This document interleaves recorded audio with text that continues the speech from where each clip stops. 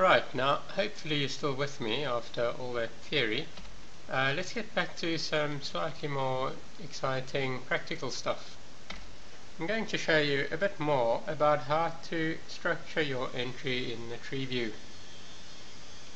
Let's start again by creating a new dictionary. That is under the Tasks menu, Start a New Dictionary Project or File New Dictionary.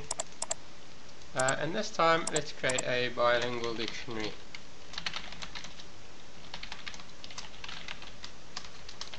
Just very simple. I'm going to enter English as language 1 and Dutch as language 2. And we click OK, file, save.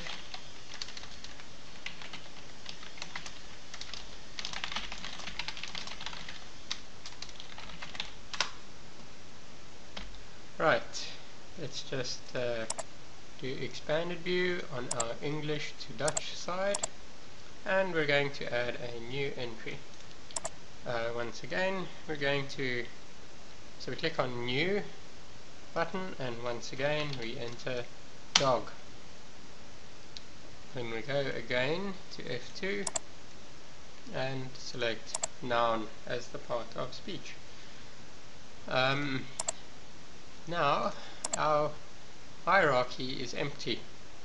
We're going to start just by adding, we right click on lemma in the tree view and we select just to add a single sense.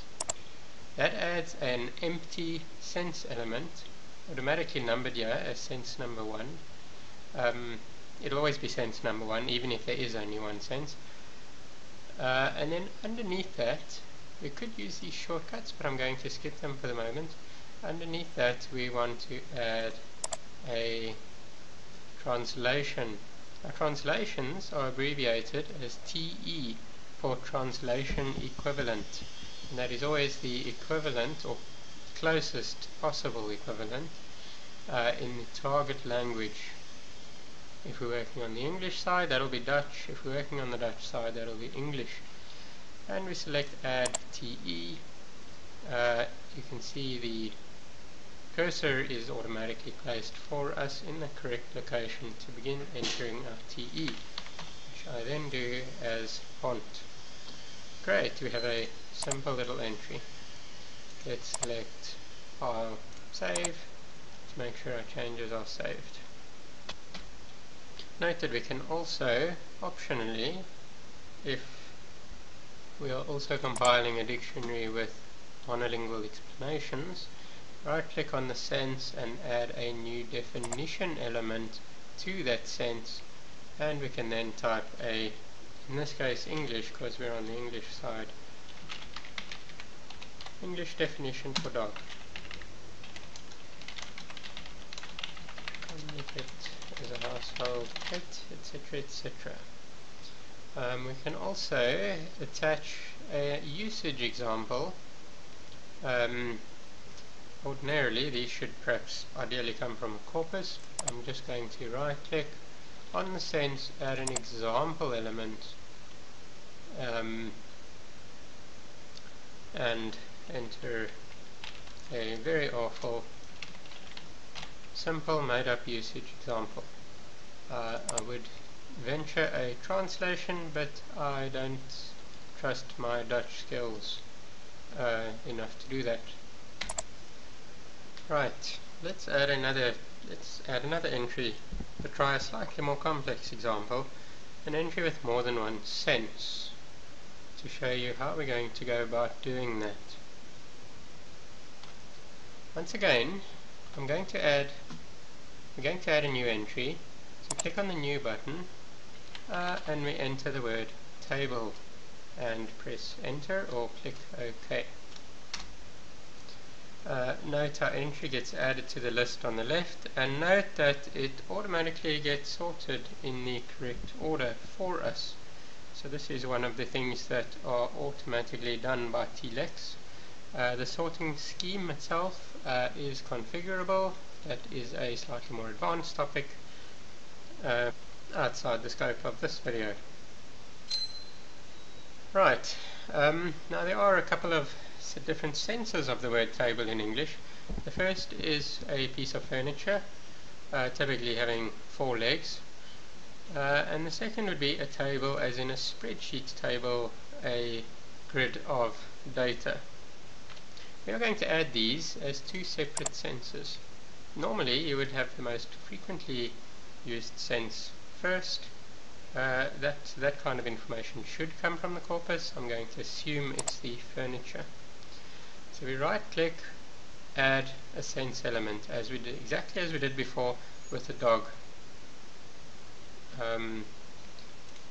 And we can enter, and here is a shortcut I didn't show you on the dog entry. There is a TE new box which we can use belonging to the sense to immediately start typing a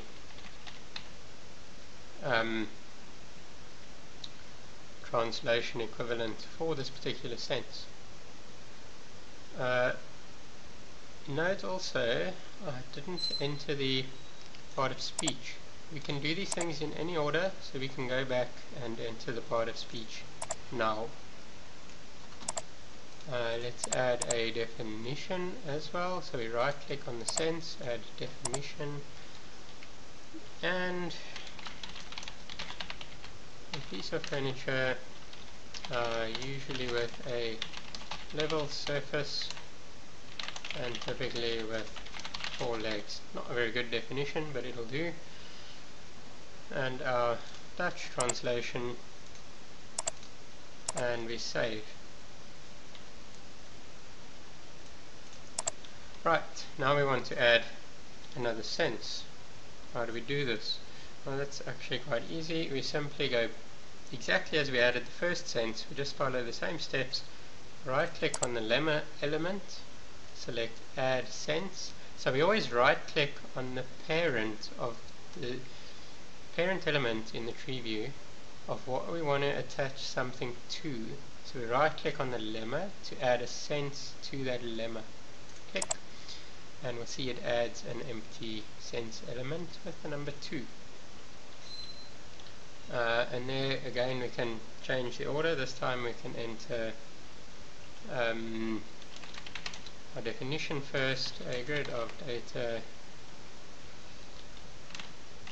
such as in a spreadsheet. Also not a very good definition.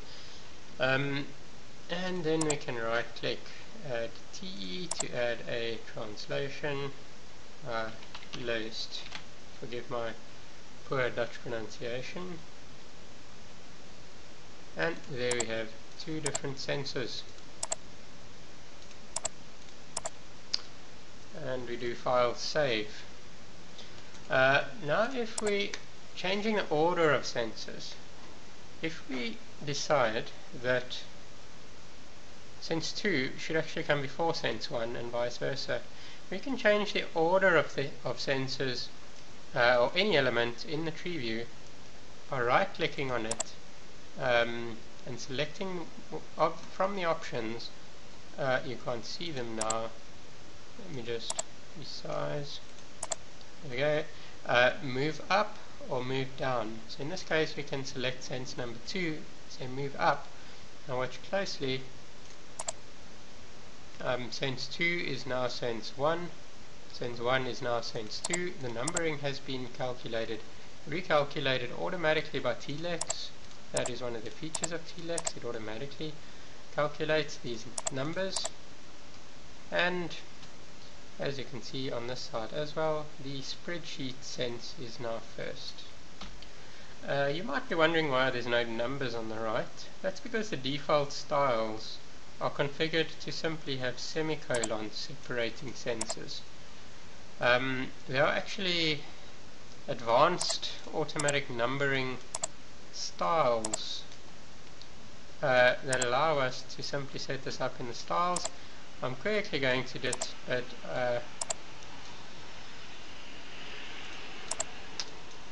just to show you, it's a styles option.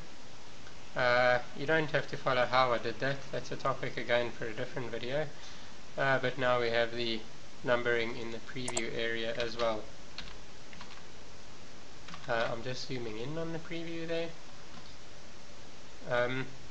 Note, if you don't see so well, the preview area, we can zoom in and out, expand or shrink the size of the text there using these zoom in and zoom out options, or the view menu zoom in and zoom out options. A few last topics for this introduction. How to delete an entry.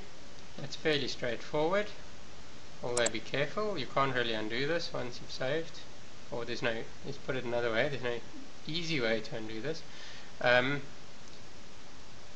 We select the entry we want to delete, and then we can either use this delete button underneath the new button, or lemma menu delete lemma, or the little rubbish bin next to the insert new lemma plus.